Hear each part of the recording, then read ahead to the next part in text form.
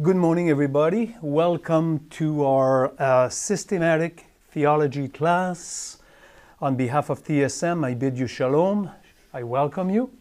Devotional number 2. So what do I mean, beloved, by devotional number 2? It's our second session concerning the second segment of systematic theology, theology proper. We have one session behind us.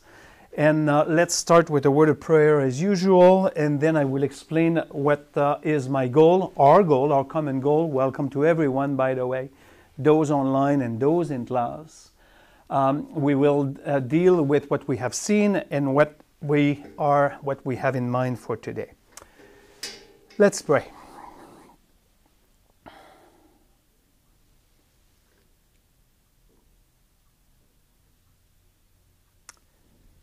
Father of grace, we give you thanks for the privilege to be able to do these things together as a body of your universal church in that context.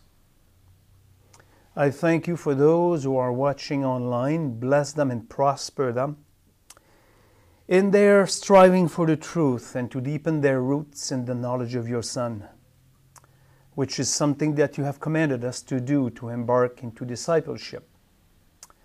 Keep us, Father, with an extent of good and healthy discipline, which can come only by your grace, to take these things in a serious way and to strive to apply what we learn in these things. We are thankful, I am personally thankful for your patience with a person like me. And Father, may you be glorified in the midst of it all, and we give you thanks. In Jesus' name, Amen. I repeat, we're studying theology proper, what we have achieved, beloved, so far. If you listen to the devotional number 1, session number 1, if you prefer, we have defined it. No need to repeat everything. Now we are under capital B, the sources, plural, of knowledge. And last week, a few days ago, we talked about intuition, and so on and so forth, and we have defined it. And today what I'm planning to do is to talk about the second source of knowledge, tradition, the third one, reason, and the most important in this context, number 4, divine revelation. The only thing that I would like to repeat with you concerning intuition, it's a source, although, like I said, it is extremely limited. And this was tick mark behind us. If you want to follow, just listen or watch also our session number 1. Now we come under tradition. This is the second source, tradition, so you can start to make your notes right now. And when we say something about tradition, we're talking about both remote and present tradition, and so on. As far as remote, we mean the early impression about God on the human race. The early impression, that's what we mean by the remote tradition. The early impression about God on the human race. Let me say a few words concerning the remote impression. Then I will speak about the present impression type of thing. Number 1, there is the modern view. The modern view, modern today, they teach that man began with polytheism, the belief of many God, and upgraded slowly in monotheism, the belief of only one God. That's the modern view. I repeat, man began with polytheism, a belief in many God, and then mankind, upgraded into monotheism, the belief of only one God. That's the modern view. Secondly, the biblical view, basically, it's the opposite when you study the Bible. Man began with monotheism, only one God, and degenerated to polytheism, the belief of many gods. So that's the biblical view. Rapidly, man began with monotheism, the belief of only one God, and mankind degenerated, easy to see throughout the text of the scriptures, into polytheism, the belief of many God.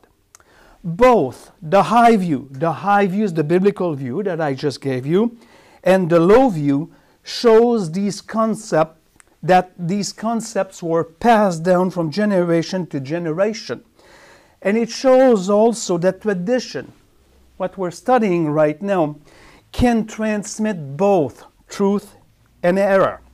That's one of the reasons why it is limited. So tradition is very limited also, because tradition can pass down both truth and error at the same time.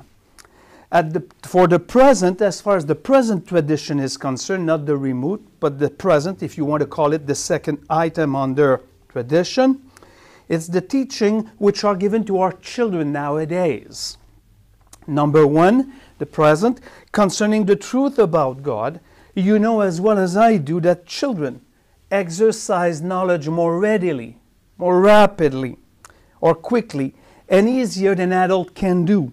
So the traditions here we transmit to our children is what has been taught by intuition. So what has been taught by intuition becomes the tradition, and only keep in mind one thing, that it can pass down both truth and error.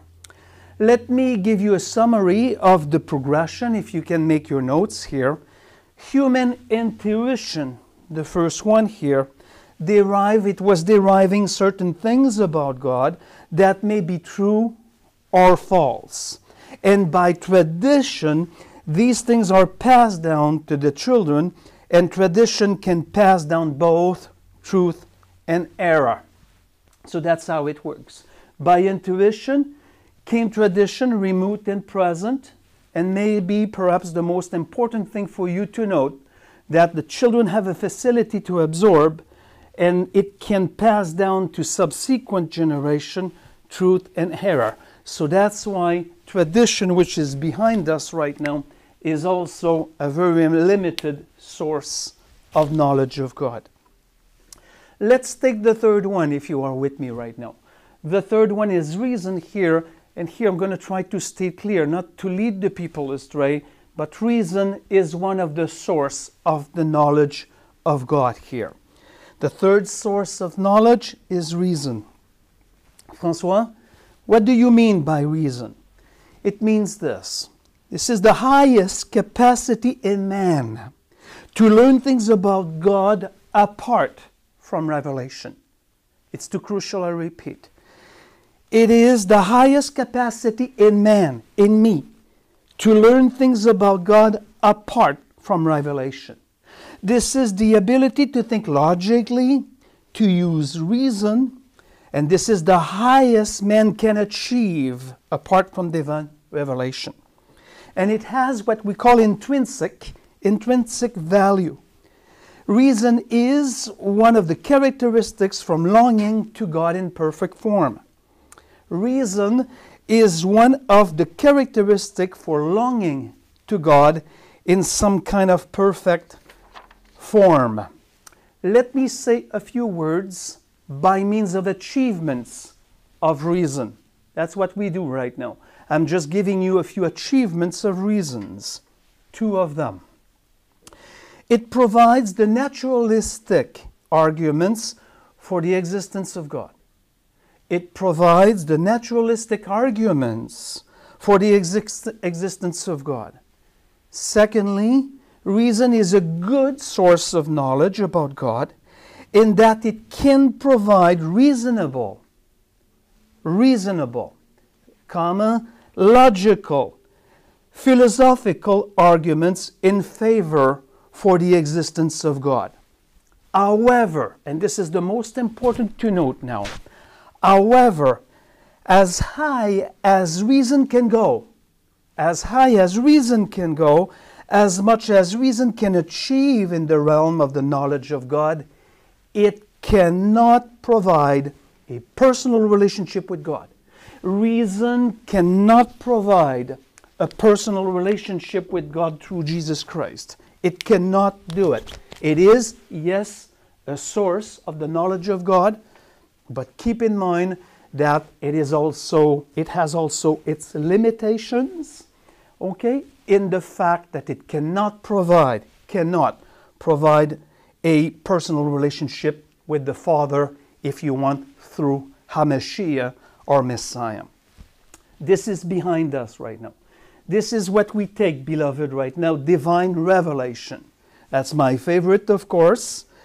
It's directly from God to man, directly from God to us, to mankind. Divine revelation, or revelation divine, if you want to, two things. It is by far the greatest knowledge available.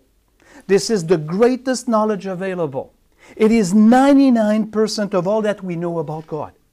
Okay? If we know something about God, beloved, and you hear me often saying this, if we know something about God, it is not necessarily because we have discovered it. It is because God has revealed it to us, and therefore the glory has to be ascribed unto Him.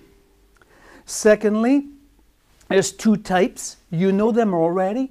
You can see that it's logical to go bibliology and theology proper. There's two types of divine revelation, and you know that. First one is general revelation. For instance, Psalm 19, about the universe, the nature, the creation, and such things.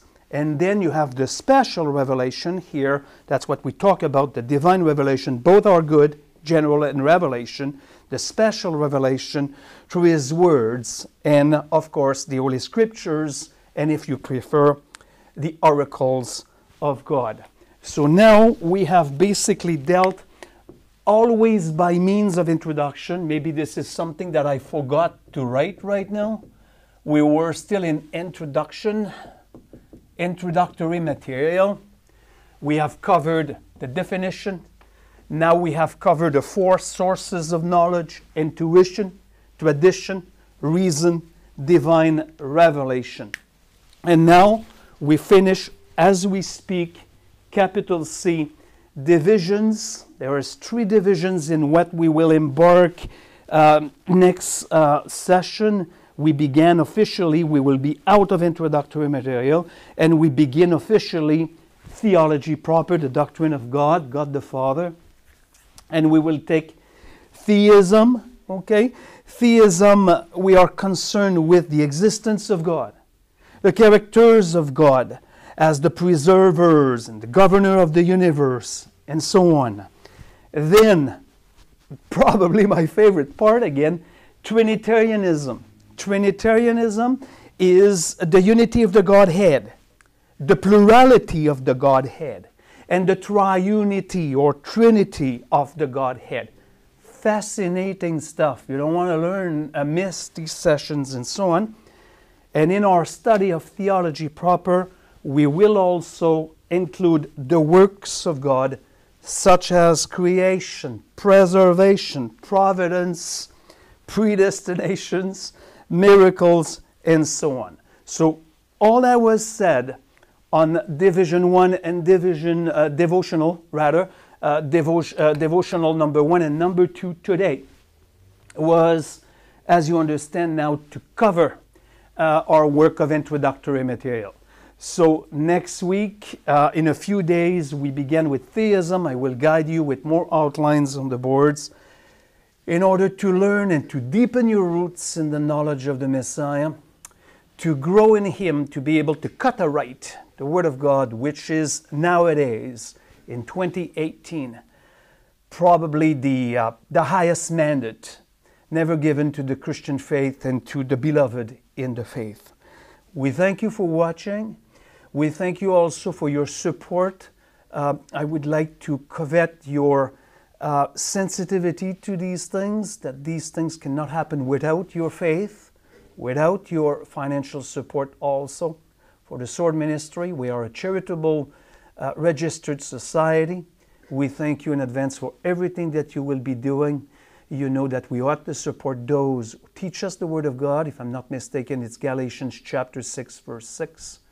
We thank you in advance for these things. These things are addressed to you only by means of reminder. God bless you. Let's pray together. Gracious Father, what can we add to these things apart from saying thank you for making yourself available to us? If it would not be, Father, of you, revealing yourself to mankind, what would we know about you?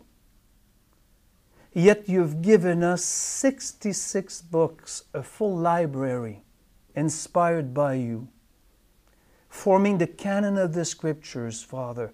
What have we done unto it? If we have done wrong, and we did, as church at large, please forgive us. Help us, Father, to be good stewards of the faith and to be able to commit to these things in a passionate way. Can we be passionate about you as you are, in your hesed, your loving kindness, passionate about us? We give you praise and thanks, Lord. In Jesus' name we pray this. Amen. Beloved, we bid you shalom. Thank you for watching. See you in a few days. Thank you.